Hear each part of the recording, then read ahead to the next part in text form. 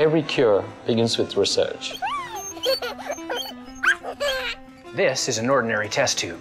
What's inside it is anything but. It's called a chemical reagent, the basis for new cancer drugs.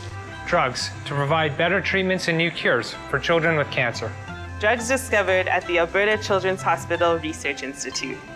Once discovered, they have to be tested. And tested. And tested.